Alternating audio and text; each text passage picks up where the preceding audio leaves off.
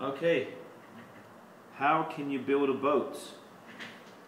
Well, we've got some foil and we're going to try and build a boat with 6 inches worth of foil, and the width is the actual roll, so whatever the roll is, that's the width.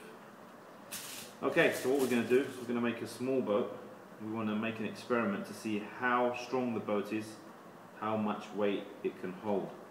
So the first thing we're going to do is everyone's going to will be given, each group will be given a piece of foil like this, and we will fold it in half like this. So you fold it in half once, okay, and then you turn it again to the side, and I want you to fold it in half again. So you put your hand here, fold it in half again. Now your boat is pretty small, nice and small for you there. Right, then you have to lift up the edge like this. Look, lift like that and make it straight. So that's one side. Lift it up that bit, and then you need to lift up the other side. Make sure you do this to make it strong. So you've got 2 sides of the boat now, right? But you need, obviously you need these edges to be lifted up as well. So what you do is you lift it up. As soon as you do that, this side comes down. So if you put your finger in the middle here, put your finger in the middle and push this side up, lift this side up, and you have a little triangle here. So what you need to do is push that triangle in the middle, push it down here, and then pull both sides together. Now this side is staying up.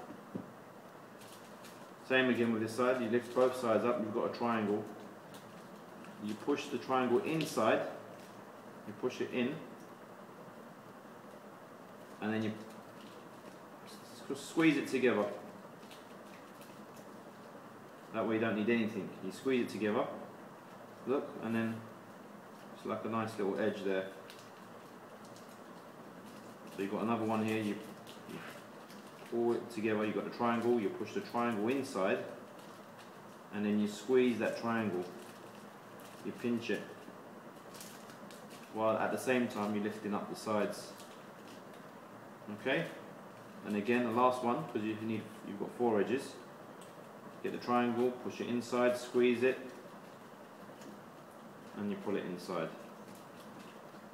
That's your lovely boat. You go around, make sure the edges are in. So the triangles, as you can see, look, they've come inside the boat, and the boat is built. Now this experiment is obviously to see how strong the boat is and how it floats. So you've got your bowl with water. You put your boat carefully on the water and it floats. See? Right, we want to see how many cubes, or in this case it will be dominoes, the boat can actually hold. So the estimate would be, for example, 10. So we'll do 1, 2, 3, 4, 5. But we've done 5 so far. It's started to go down. Now be careful when you're putting the extra load, because if you just throw it in, the boat could just tilt. And try and put the dominoes in different parts of the boat so that it can be even when it's taking the load. So we've got 4 here and only 1 over there, so we've got 5 so far. We'll put another one over here. That's 6, 7, 8, still floating. You have to be careful. This is 9, still floating.